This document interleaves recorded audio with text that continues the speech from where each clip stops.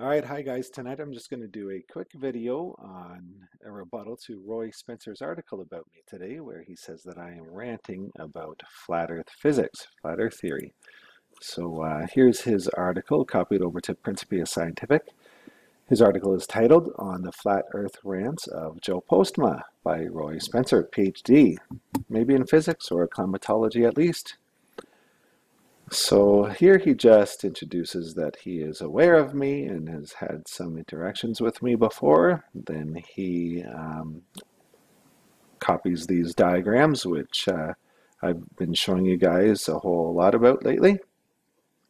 So here's Roy's active paragraph, the one where he rebuts what I've been trying to teach you guys about. So I'll just read it. So it says, Joe's claim, as far as I can tell, is that the solar flux value, often quoted around 342 watts per meter squared, is unrealistic because it is for a flat Earth. But as an astrophysicist, he should recognize that the division by 4 in those figures takes the solar constant at the distance of the Earth from the Sun and spreads it over the spherical shape of the Earth. Thus, the 442 watts per meter squared value represents a spherical, not a flat Earth. All right, so this is good. So he's stating what is being done in those diagrams, and he says because they're spreading the sunshine over a spherical Earth, and that's where the factor of 4 comes from, then it is spherical Earth physics and not flat Earth physics. Let's pull up the diagram where that mathematics is happening. Now let's just think for a moment here. So this is cute that Roy states that this is what's happening and then says that because that's what's happening, that it is therefore okay. But let's just look at this active part here. So what does this diagram do? What does this mathematics do? It takes the solar constant and spreads it over the spherical shape of the Earth. Now, let me ask you something. So you state that that's what's happening. Because you've stated that that's what's happening, does it make it okay that that's what's happening? Does that ever occur?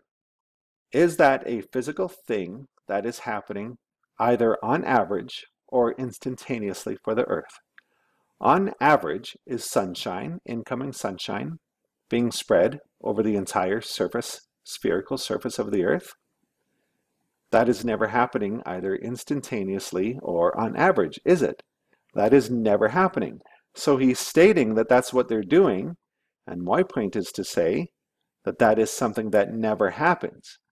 Now, the connection to flat Earth theory is that what this does is create a uniform input of 342 watts per meter squared onto a surface. That's what it does.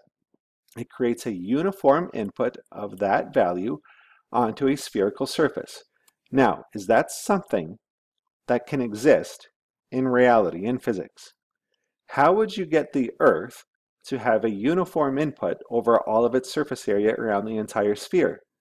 That's not possible, obviously, is it? That's a physical non-existent, because the sunshine is obviously only ever coming in on one side of the Earth. Now, the effect to do that, to have a surface which is facing the sun and which is receiving uniform input from the sun, is effectively a flat Earth. That's what a flat surface would be. A surface which is facing the sun, or a surface which is receiving uniform input from the sun, has to be facing the sun, and the only way such a surface could exist with those properties of a uniform input of sunlight over its entire surface is if it were a flat surface facing the sun.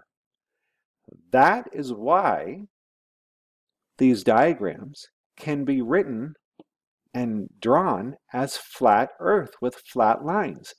Because the only possible way to have a surface facing the sun with a uniform input over its entire surface area is if that Earth, or if that surface was flat. And that is why these diagrams are drawn with flat lines as if the Earth is flat. The effect of spreading incoming sunlight over the entire sphere of the Earth at once, which is something that never occurs and is not an empirical existent, is not a physical existent, and is not a theoretical existent, even possible. The effect of doing this impossible thing of spreading sunshine mathematically over the entire surface area of the Earth at once, the effect of that is to create flat Earth physics. And that is shown because once you do that, you can draw that mathematics literally as a flat Earth diagram, which is what they do, which is what we have right here, which is what Roy even referenced in his article and showed his own diagrams. And then, of course, what happens when you do that? So you're doing something that's non-physical and non-existent. You're spreading incoming sunshine over the entire sphere of the Earth at once. And you're saying, well, that's still spherical Earth. Yeah, but it's not an existent spherical Earth, is it? That is not an existent Earth that happens in reality. That is not a theoretical or empirical possibility that can happen in reality. Yet it is done mathematically, isn't it? And the effect of that, mathematically, is to create a surface facing the sun, which has a uniform input. And the only way that such a surface could actually physically exist like that, with that property, with those properties of sunlight falling on it, is if it were a flat plane. And that is why these diagrams are drawn as a flat plane. It's creating flat Earth physics out of a spherical Earth. It is creating flat Earth physics with its mathematics, with this mathematical process, spreading sunshine over the entire Earth at once. And then once you do that, of course, you have diluted sunshine to a value that cannot create the climate, as I've discussed in the previous videos. And then by consequence, they have to invent this fake greenhouse effect of climate physics where the climate creates itself with its own energy because the sun doesn't have the energy to create the climate.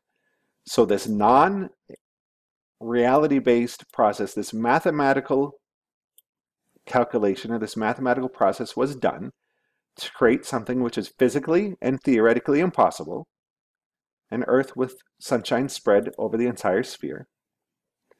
And then because that's impossible, another impossibility is created by consequence. If you were to have something like that, it would have to be a flat surface. That's what the effect is mathematically. And then that's why it is drawn like that, because that is effectively what it is.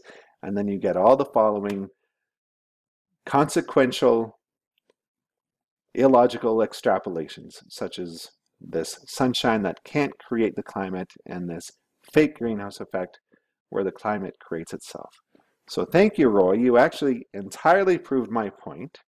Just because you state that that's what's happening mathematically doesn't mean that it's okay. Sure, your state, I know that's precisely the point. I entirely understand that sunshine is being spread over the entire sphere. I entirely understand that. The point is that that's physically and theoretically impossible and unrealistic. Obviously, because that's not what actually exists or even can exist, does it? The effect of that is to create flat Earth mathematics, by consequence of which we literally then draw it as a flat line with flat Earth mathematics. So thank you, Roy, for proving my point, and I hope everybody takes care. Okay, guys, take care. Have a good night.